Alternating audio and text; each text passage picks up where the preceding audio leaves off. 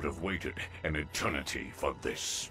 Welcome to MojoPlays, and today we're getting console blocked as we can't experience these games anywhere else but the PS2. Giddy up! Before we continue, be sure to subscribe to our channel and ring the bell to get notified about our latest videos. Extermination. Did they tell you anything about this place? No. This place looks like a battlefield. What the hell? This looks bad. Just doesn't feel right. Extermination is not only one of the earliest survival horror titles on the PS2, but tragically, one of the most overlooked. Released in the early days of the console, Extermination has many of the familiar tropes you would expect from the genre. Limited resources against overwhelming odds, as well as a ridiculous narrative to tie it all together. Where Extermination deviated from the norm was in its mechanics. While the game featured the usual standard run-and-gun gameplay, it also featured a surprising amount of customization for the player's main weapon, which could augment not only the weapon's abilities, but also convert the weapon into a one-man arsenal. The game also featured a unique system in which if Sergeant Riley becomes infected by the virus he's combating, he can eventually succumb to a game over if left untreated. We're more than just a unit. Never forget that.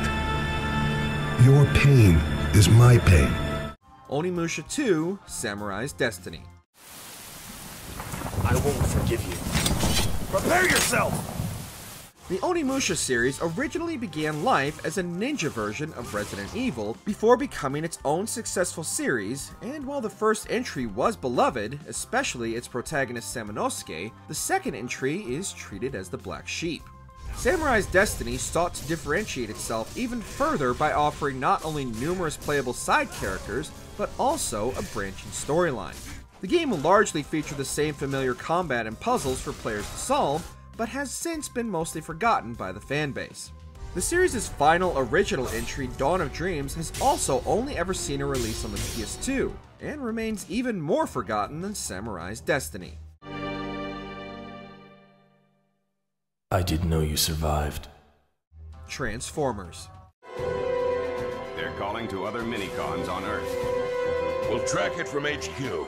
Roll out! Years before the stellar High Moon Studios Transformers games, the best way to experience robots in disguise was on the PS2. While those later titles would allow players to experience both sides of the Autobot and Decepticons conflict, Atari's Transformers game focused on only the Autobot story, primarily Optimus, Red Alert, and Hotshot, and their search for the Minicons, which could be used to augment the Autobots with various abilities and power-ups. Their quest would have them cross paths with fan-favorite Decepticons such as Megatron, Starscream, and even Unicron. Players had the ability to transform at the push of a button to quickly cover ground between conflicts, or simply ram into their opponents, and the transition was especially impressive given the limitations of the PS2's power. Sadly, with all the Transformers games recently becoming delisted from storefronts, and Atari's Transformers never receiving a port, the robots in disguise just might be hiding forever. Megatron! Pride! You don't even know when you've won. Champions of Norrath. Men and women of strength and bravery, who can turn aside this tide of hate that threatens our kingdom and all of Norrath. Long before Diablo found its way to consoles, EverQuest was bringing cooperative hack-and-slash action to PS2 players with their Champions of Norrath spin-off. Building off the already wildly popular EverQuest series, Champions of Norrath allowed players to fully customize their character before setting them loose to dish out all manner of pain across the land as well as the game's mini dungeons. The ability to team up with friends in the early days of online multiplayer also helped set the game apart from its couch co-op contemporaries, and the servers remained active all the way up to 2013. Sadly, both Champions of Norrath and its sequel Return to Arms have never been ported off the PS2. And with the servers being permanently shut down, the only way to experience one of the best dungeon crawlers is with a friend literally by your side and your dusty old PS2.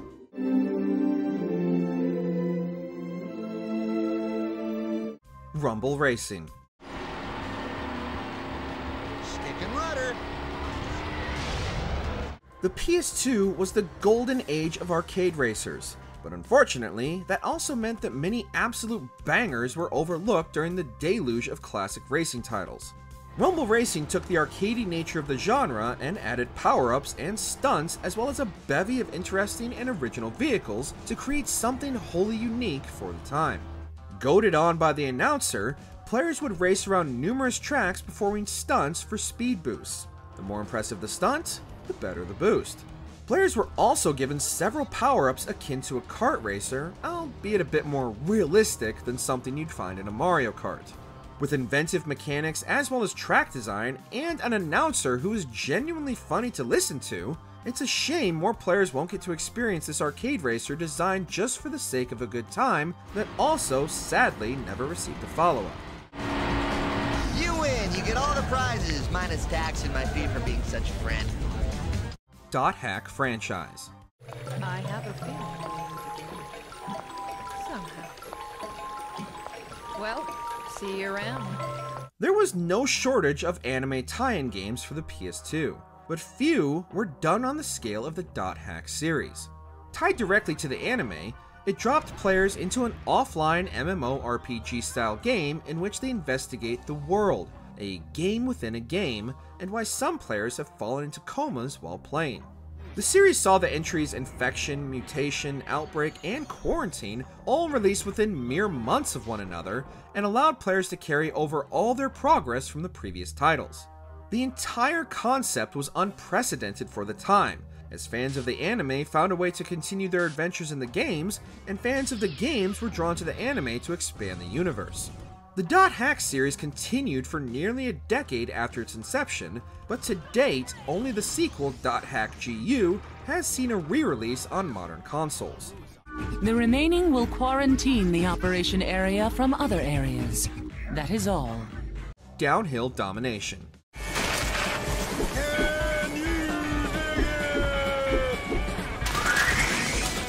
At the peak of extreme sports games, where most other titles were focused on combo building, Downhill Domination took a decidedly more violent approach. The concept was simple: race down the mountain to the finish line as quickly as possible. However, players were given numerous ways to hinder or obstruct their opponents from doing the same. Not only could they kick rival racers, they could also hurl objects to take them down and claim victory. That's not to say tricks weren't still in the game, however, and there were bonuses for landing stylish tricks such as increased attack power that could in turn be used against your fellow cyclists. While racing was still at the heart of the game, the sheer joy of knocking an opponent to the back of the pack with a well-timed kick remains one of the most gleefully satisfying moments in any extreme sports game.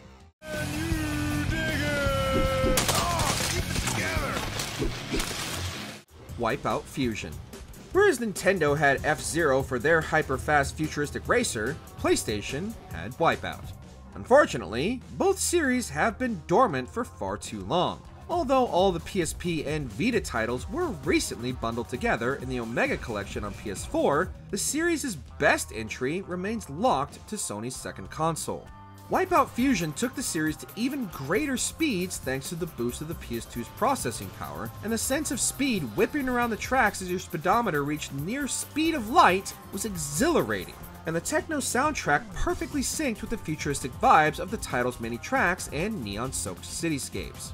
The sense of speed as players zipped around the tracks remains unparalleled, and not only has Wipeout Fusion been lost in the past, but the entire series might have just crashed and burned. Rad. Robot Alchemic Drive.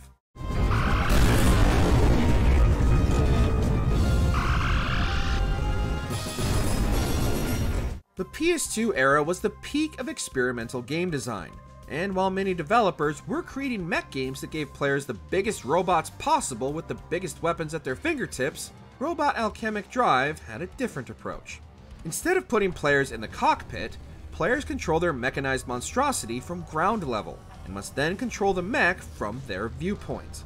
With fully destructible environments, the story can be shaped by which buildings you inadvertently destroy while trying to protect the city, and some missions will be permanently locked off if the building is suddenly gone. Far more complex than a more traditional mech game, Rad was seemingly designed specifically for the die-hard giant robot fans with a unique approach to not only combat, but also control. Rad was a brilliant concept that modern audiences unfortunately have no real way to experience.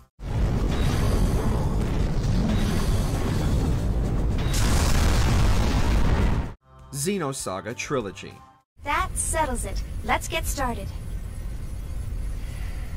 Alright then, but if anything happens, I'm gonna shut it down from here.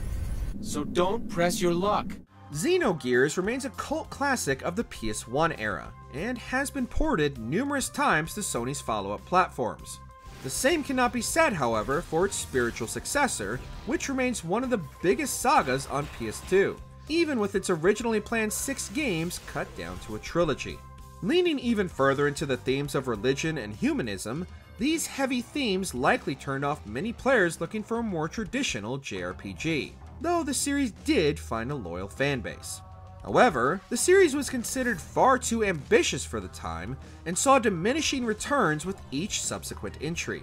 The Xeno series continues today with the Xenoblade Chronicles. However, the Xenosaga Trilogy remains a relic of the past, and not only would players need to dig out their PS2, they would also need a small loan just to buy the complete trilogy, as copies have become highly in-demand collector's items.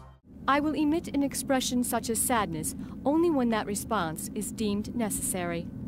However, the emotion module of my program has determined that this is not necessary at this time. Which PS2 game would you like to see finally escape the clutches of the 2-decade-old hardware for modern consoles? Share your picks down in the comments. Did you enjoy this video? Check out these other clips from MojoPlays, and be sure to subscribe and ring the bell to be notified about our latest videos.